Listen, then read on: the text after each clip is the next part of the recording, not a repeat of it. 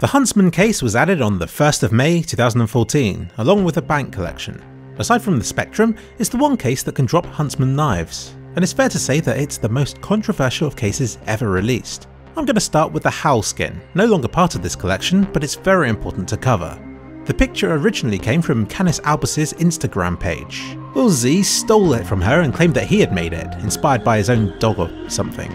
He and Sick worked together on the Howl skin, which was accepted into the Huntsman case. It was discovered to have been stolen. Valve replaced the art with one they made themselves. The Howl was given its own category in CSGO as contraband and can no longer be bought, only traded, making it insanely rare and expensive. Uzi and Sick have not been online on their Steam profiles for a long time. Although it seems like Uzi was certainly in the wrong, Sick might not have known about the stolen artwork at the time. Indeed, before making the Howl, Uzi collaborated with another skin maker on a Scout skin, also featuring the stolen artwork. This seems to be his contribution to the collaborations. This Scout skin was never released and he moved on to working with Sick on the M4 design instead. Unfortunately for Sick, since he was still involved with the Howl, any contributions he has had a part in have been removed, which also includes other skins within the Huntsman. Valve have replaced these with other skins of same class and weapon type, apart from the dual elites. Quite a few of the replacements were made by people who had worked with Sick on the removed entries, so if I had to guess, then I'd say that Valve did this deliberately to try to reimburse the innocent people involved with this whole mess. But it still doesn't explain some of the changes. This whole thing is almost worth a video of its own. I'll leave it for another time though. But I had to explain this mess to you so that you understand the rest of the video. It's because of all this that the Huntsman is the largest of all the skin collections, with 21 skins in total, though only 15 are still unboxable. The other 6 can still be traded on the marketplace, and with the exception of the Howl, can be obtained through trade-up contracts. I'll make it obvious which ones are no longer a thing as the video progresses. The Galil Cami by Thurnip, much like the 5.7 of the same pattern, uses randomised patterns to make every skin look unique. The same texture has its scale changed, offset, rotated, and colours varied to produce something different every time. Thurnip created a manga comic from scratch and included it as part of this design, using the Japanese he knew to add text that he knew was not offensive. Halftones and swatches are used to create different shades and materials, and the name, although supposed to mean paper, ultimately means God in CSGO. The SSG-08 Slashed was an early design by Red and MK. Red started with Left 4 Dead skins before moving to CSGO. He followed tutorials on how to create a chrome pattern, and after a lot of experimentation, this Slashed design was made. Slashed was the product of watching tutorials on YouTube and was submitted to the workshop in early 2014. Back then he had no idea how big skins would become and only made it for fun. He thinks it was included in the Huntsman only because it fits the style of the case. The dual Beretta's Retribution are by Sick, so unfortunately there's not a lot to say about this skin. The workshop page shows a lot of contributing authors and still hosts a number of links to other works of Sick's, though the links are dead.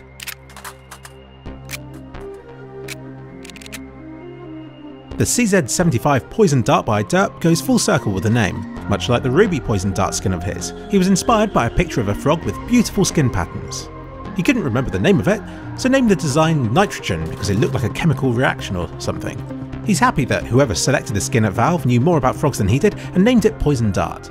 Derp didn't know that this was the name of a frog, so he was confused until he googled it, at which point he was happy again, as he says he's never been able to think of good names himself. The P90 Desert Warfare by Sick. Oh, it's Sick again. Sorry. I'll go by what it says on the workshop page here. Its original name was Scorpius Reborn, with the scorpion itself done in paint style and with the She-Mark done in 3D. The Tech-9 Isaac by Coridium is related to the Asimov series. His plan was to have 3 different colour palettes. The Tech-9 was the first design, which he wanted to be recognisable as the collection with its futuristic style, but also very different. He designed it in the same way but added more variation and detail to the line work, which he says is best demonstrated with the Bison example on the workshop. It was Valve's decision to change the name to Isaac, which Coridium loves because he feels it makes sense. It shows that it's still associated with the Asimov, but at the same time also has its own unique identifier. The CZ75 Twist by PLA Studio is his first anodized multicoloured finish, and was inspired by spirals and spinning shapes. It's part of a collection of 5 different skins under the Gyrate collection name, but hasn't been updated since mid-2014 now. The P2000 Pulse by Thurnip is a pistol version of the Pulse design. Every weapon class has a unique colour scheme and pattern. You may know him for his purple SG Pulse, which I've covered previously. The design is intended to look as though the weapon is shattering from a virtual world into the real one, so it's being dissolved into reality. He likes the contrast between intense colours and the black background. Algis made the P90 module because he really wanted to make a hexagonal themed skin, At first he made it white and red, but he inverted it to make it black and blue instead. He added small details to it and published it to the workshop under the name Royal Bleed, though Valve changed the name to Module. He would like to note that although the appearance is always the same, it has the potential to be random, and that it was once again Valve's decision to keep it the same every time. The PP Bison Antique by Ancient is the successor to the Nova Antique. It was only with the second skin that he started to consider it becoming a recurring collection. As it's worn, parts of the design rub off to reveal a bright, shiny metal surface underneath. Its most valuable condition is Battle Scarred, which is rarely dropped and looks very different from the factory new edition. The XM1014 Heaven Guard by UKR Scorpion was influenced by various anime, and he says that getting it accepted changed his life and everyone he knew. He also provided me with a high-resolution Heaven Guards backdrop, which could be used for a desktop or something similar. The Org Talk by Recon the Rock was the first of the design to be accepted, followed later by the military spec USPS Talk. This one, however, is restricted and sports a high-contrast black, yellow, white custom paint job finish. On the workshop he stresses that he made a custom scope for it as well, but that the workshop pictures don't show it for some reason. iRecon told me about the Mac 10 Tatter and how he reached that stage. He said that workshop designs were incredibly challenging, and although he loved art, he knew nothing about digital art or how to get it onto a weapon. He spent months practicing until he could produce something professional. He worked on many projects with his friend Clint, with this being one of them. After this he joined a group called Antpire. It was during this time that he made the Mac 10 Curse, which also got accepted into the Huntsman case. He got inspiration from magazines, digital art online and horror movies, from which he sketched out an idea and decided that it would fit well on a Mac 10. He says this was the most difficult stage. He finds sci-fi and modern designs hard because of the limited space that most weapons have. The Mac 10 Curse on the other hand was done in a few days and achieved far more success than his older Tattered design did. He found out about his skins being accepted midway through a game on Mirage on CSGO. Seeing people use his skin is very rewarding and puts a smile on his face every time. The Scar 20 Cyrex by NextGen Z was the first of 4 skins of this design to be accepted. Unfortunately, there's not a lot of information about this design. He uses the custom paint job and is available in all wear conditions, though Battle Scarred is the least common drop. The M4A1S Atomic Alloy is in Facet's workshop page, but was designed by Hinata and had several big names involved with it, including Cruridium, Red, Zafk and Thurnip. Money raised from this skin will be committed to the prize money of upcoming tournaments. 80% goes towards this, and 20% for the artists involved.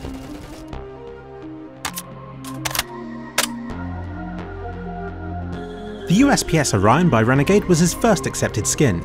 He was so happy when it made it into the case. But sadly, a few months after the Howl incident, it was removed from any revenue, as though he didn't even make it. He still sees it in game from time to time and is disappointed that all of this happened, but luckily Renegade got later success with the Hyper Beast design, which made up for it a bit. The USPS Cayman by Zafk, much like her other accepted submissions, is a hand-drawn design. This is the third of 4 that she has had included so far. A Cayman is an alligatoroid crocodilian, but I think it's more alligator. But it's close. Obviously its eye can be seen on this design.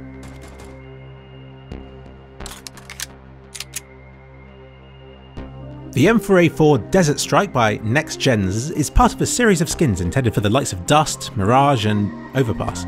It's the first of 2 from this collection to be accepted. The second was the Negev that came out soon after in the Breakout collection, though strangely this one was only military spec, in direct contrast with the covert nature of the M4. The AK-47 Vulcan by Jim is the end result of a lot of experimentation, ideas and merging to find something that the community would enjoy. He showed me pictures of it during various stages of development. Early on, he had it as a hunting rifle with wooden handles bolted onto a metal frame. It wasn't too well received, but he liked the pattern and began experimenting with different materials. First was plastic and carbon, then micarta, then finally he merged it with another skin of his, a basketball P90, because he liked the idea of a grippy rubber coat. In fact, he started to focus more on what would feel good rather than what would look good. Once he had chosen rubber, it came together very quickly. He tried a duck design, but the workshop wasn't too keen on it. But the light design was well received straight away. He then spent time fiddling with the details and fighting with the UVs. He wanted the skin to be absolutely seamless, which he says makes it pretty much impossible to apply the same style to some other weapon models, such as the Desert Eagle or Elites. But he's been slowly expanding the Vulcan collection to all of the weapons that would suit it well. He even experimented with different ways in which the wear could be distributed. So, thank you to Jim for such a detailed breakdown on the making of this gun. He even came back to me later with some delightful 4K renderings. He knows me so well. His favourite weapon is the knife and one day hopes for a knife workshop. Valve, Please listen.